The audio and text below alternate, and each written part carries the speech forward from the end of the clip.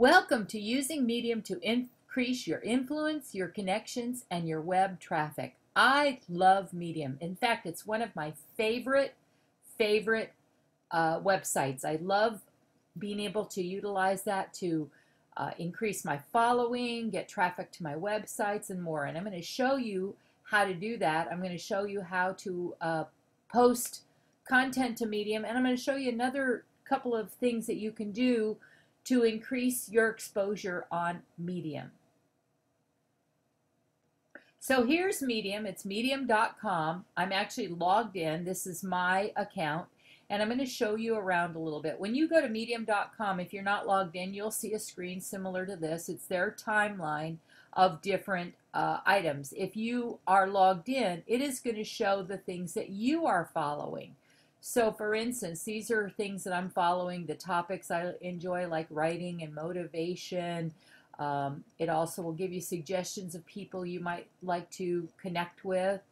So these are most of the things that I get on a daily basis when I go to Medium, if I'm just logging in before I actually do anything with Medium. And let me just show you what that looks like, because I get a daily email with a digest of the stories that I am most interested in reading. So let me show you what that looks like. So I'm over on my Gmail account. This is where I have all of my stuff sent that I don't want to clog up my regular email. So my Gmail account gets subscriptions to all of the things that I read. And here's how it looks when it comes to you. It's a daily digest. And again, it will show the things that you're most interested, your daily 3 they call it. So here's one about lifestyle. These are all in different areas of Medium. For instance, this is in the mission. I'm following the mission. So here's the mission. And mission is published by Fresh Books. There are others. Let me show you some of the others I'm following. And this will be just in my timeline. So it'll be just on my timeline when I go to Medium timeline. So I'm not following timeline. So that's interesting. I thought I was. So now I'm going to follow timeline. Let me not do that right now. But that's all you have to do, is you just click on there and you can follow them. And you can read the things that they have posted. Some of these sites, like Timeline, will invite you to and ask you if you'd like to write for them. So check out some of these other publications on Medium, because Medium isn't just a general publishing platform. Publications publish on Medium, such as the Huffington Post's Thrive Global, which I'm going to show you that because I'm actually a writer for Thrive Global. So here's another one called The Coffeelicious. That is a channel on Medium that people write for, and you can click on these when you sign up for Thrive. Before you do anything, I'd recommend you really do a little research, look at some of the different publications on Medium. So you see it has its own URL, thecoffeelicious.com. Isn't called Medium, but it actually shows up on Medium, and you can see who's writing for them. And what I really love about the way it's set up is if you aren't following these people, you can actually follow them right here. So that's really cool. I'm not going to do that again because it's asking me to log in to Twitter to do that. But you can follow a lot of these people. You can read more about the different publications. They'll always have that somewhere on their homepage, so you can actually get some information and find out if there's a possibility of writing for them. And you want to write for these publications because they are targeted to specific audiences, whereas Medium is more of a general audience. So that's Coffeelicious. We already did Timeline. And so you can look through when you subscribe, I'll show you what you do. So we go back to Medium. And I want to, this is for you. So when you go to your timeline, it's going to give you the things that you're interested in. You can click on top stories, and you can read all of the stories that are going on Medium through their top stories timeline. You can do editors' picks, political, etc. So it's showing that I am not logged in, so let me just go and fix that. Hold on one. So I see now why it was asking me for my login through Twitter, because it showed that I wasn't logged in.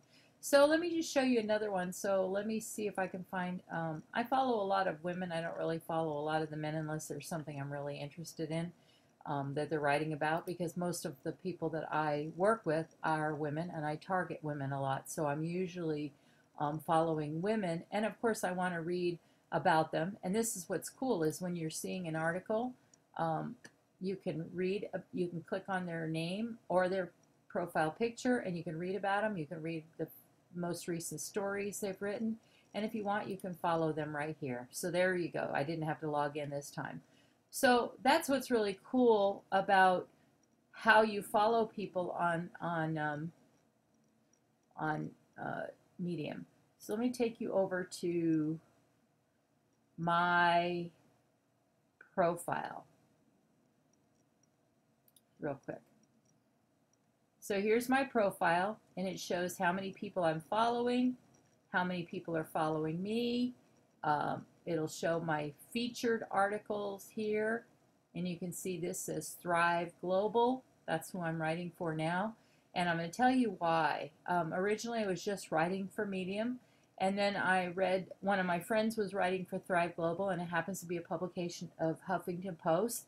And who doesn't want to write for Huffington Post? A lot of people do. It's a good credibility increaser. And so I really thought it would be a good opportunity for me to get my content viewed by more people, and it has proven to be true. So here's my profile, etc. You can come right here and edit. You can look at the latest things that you've written here. So this is my most current content, and you can see the first four listed were the ones for Thrive Global, because I just recently started, and these are things that are recommended by me from other people that other people have written. So you can see what you've recommended. You can see what you've highlighted here. You can see responses to your content here, which is really good. Your responses, etc. Let me go back to my profile, and you just simply click on your picture, and I'm going to show you my stats, because I think that's really what's going to make you understand why I'm writing for another publication than just writing for Medium. So I was writing for Medium. I've been writing for them for a little over a year, I guess. My first article was The Power of Masterminds. And look at the number of people who have read or viewed the article. These are the views. The second column is the read, the number of people who've read it. So 8 people viewed my first article, but only 2 people read it, so only 25%. Now you see that it's all over the place. It's anywhere from 67 to 20%. I think 100% was because they only had one person view it and one person read it. And of course, you can get more people viewing and reading your content if you promote it more. So if you write it and then you share it on social media, which I've done with some of these, like for this one, the 7 life-changing benefits of becoming more minimalist. That was the most popular one I wrote before I started writing for Thrive. So you can see I had 57 views, 40 people reading, which was 70%.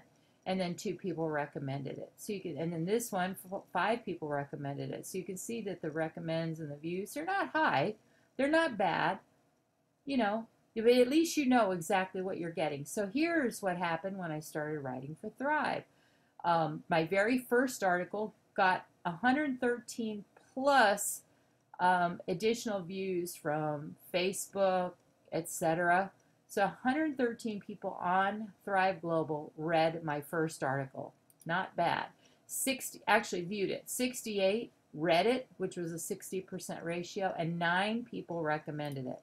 So then you get to my last one, which I think is wow, because we're getting more and more. I'm getting more and more known on Thrive Global. 401 views, 279 people read it.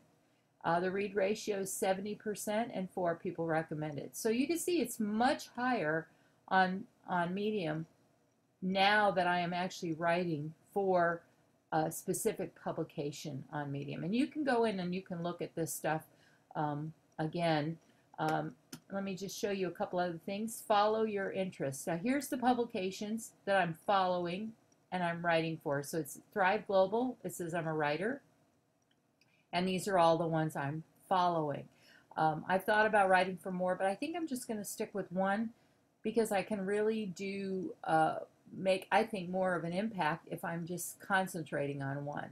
But that's entirely up to you if you want to write. If writing is your thing and you write a lot like I do, then you might want to write for more than one. Since I have so many blogs and I manage blogs for other people, writing for one is more than enough. So here's, you follow your interests. And you can actually change your interest. You can follow people writing about certain things. You can follow different topics. So here's how many stories are in stress. I'm not following stress, well-being, self-love, startup, leadership. I should follow leadership. Okay, I will, and innovation. But these are the ones that I'm following, the publications. And then this gives you suggestions for other things to follow that might be of interest to you. So this is where you want to go, and again, you go to follow your interests and you can follow them there. Okay, so now I'm going to show my stories. So you can go in here and you can see the stories that you want to write. I've got 3 drafts in the back end. There are things I started and I just never finished yet, and I may or may not finish. One is unlisted because I haven't decided if I want to publish it or not. Let me just show you now. So here's the last 4 again that were all written for Thrive. Actually, the last 5. 1, 2, 3, 4, 5. Okay, so there's 5 articles. Actually, I'm not sure why this one. Oh, because this one wasn't an article. This was actually a comment from someone else's article that I wrote. Okay, so you can read my stories. You can read your comments here, etc. Let's write a story. So you can go here to write a story, or you can go here to write a story. I'll just go there. It doesn't really matter. And then, I'm going to give it a title, and I've already got the article written out, so I'm going to pull it up. It's called, Are You an Introvert or an Extrovert? And I'm just going to copy and paste it. So I like to write these things ahead of time, especially if I'm busy. So here's my title, and then I'm going to write the story, and then I'm going to show you how to add some graphics to it. So I'm simply going to copy and paste because I've already written the article. Then I'm going to format it, and it's pretty much like a blog. You format it pretty much like a blog. You highlight it, you bold it. I'm going to change one thing on here. So here's my first paragraph. I want to make this stand out. So I'm going to actually make this a quote. And introverts, I'm going to do the same thing here, just so that those 2 pieces of content stand out. As you can see, you can make the text larger. You can italicize. When you do a quote, you don't need to do that. So this has been bolded. I could actually make the text larger if I want to. I'm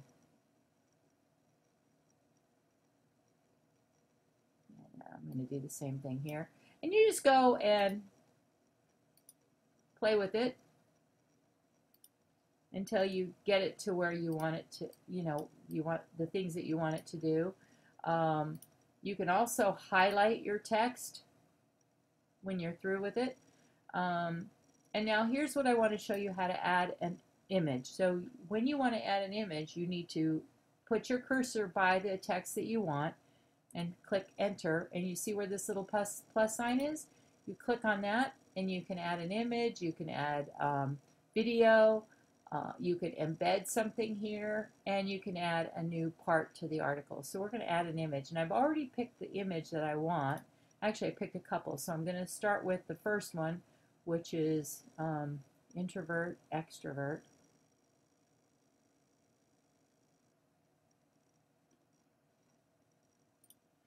That's the image I'm going to share right now. And then I'm going to put here, I'm copying this because I want to use, click on the article, the picture, and you can put the caption on the picture. And then I'm going to put photo source, Pixabay. All right, so you want to have the photo source, especially if it's a free site. You can put it anywhere in the article. I always put it up there. Now I want to add another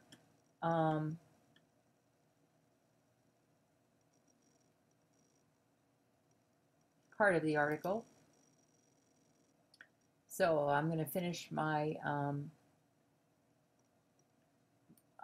formatting. Again, it's pretty simple, like I said. I'm going to just make this larger.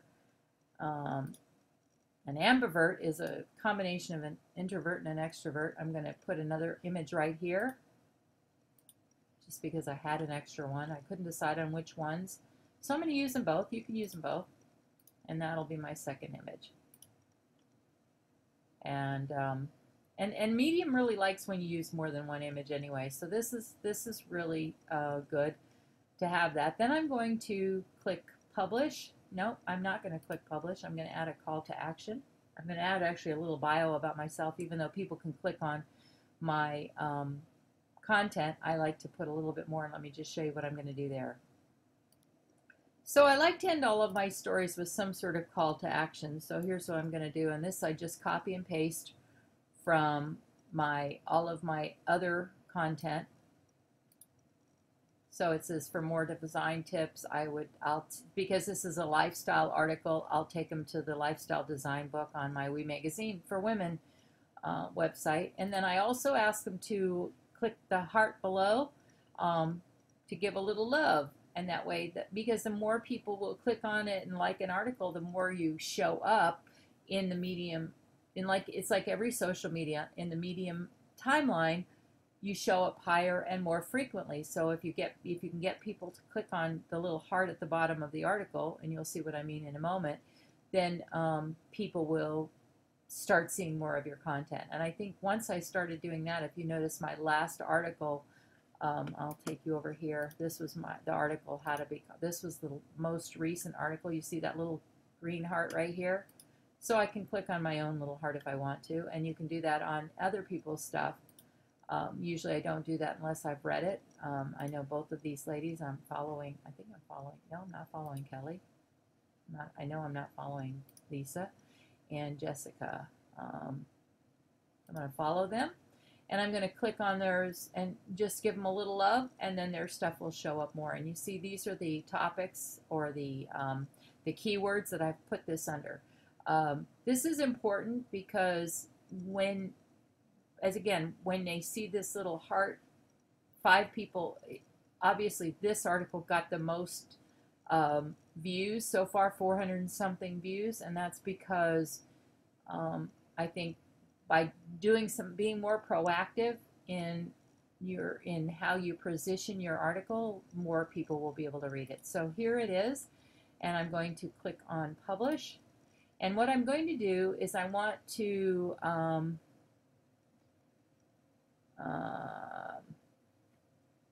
put another personality, and you see I like this. It shows how many other tags there are for that topic, and so you might want to do personality and personality types, because if people are typing in the word personality types keyword wise, they're only going to get 160 results, which one of mine could be as opposed to 695, or in some cases it's thousands. So you want a keyword that shows up, but you don't want a high number keyword, because then you're competing with everybody else who's using that keyword. So now I'm going to say publish. No, I didn't want to do that. Okay, so I need to go back and edit. For some reason, it didn't ask me about publishing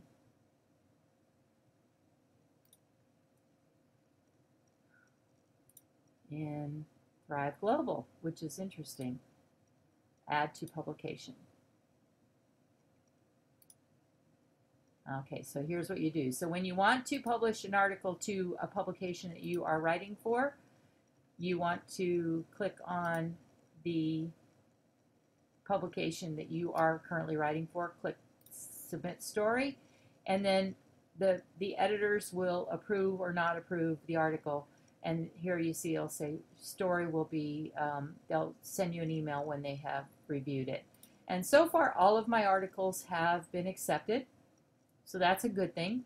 And hopefully they'll accept this one. It usually takes around 24 hours. And you just want to go through it again and make sure that you have done everything you want before you hit publish, because otherwise when you go in to make editorial changes, then it goes down to the bottom of the pile with Thrive Global, because they're not going to review it more than once. They're not going to review it every time you make a change. So you want to make sure that before you submit it to a publication, that you have made sure that there are no typos, etc., which I did before when I wrote the article. I did that 2 or 3 times to make sure. So that's this. This is all about writing on Medium and how to leverage other publications on Medium and grow your following. You can also, as I said, I wanted to show you how to do this real quick. So I have highlighted that text, and I'm going to click on link. And what I want to do is type in the link for the lifestyle design book so people can go over there and check it out. So hold on one second. Let me grab that link.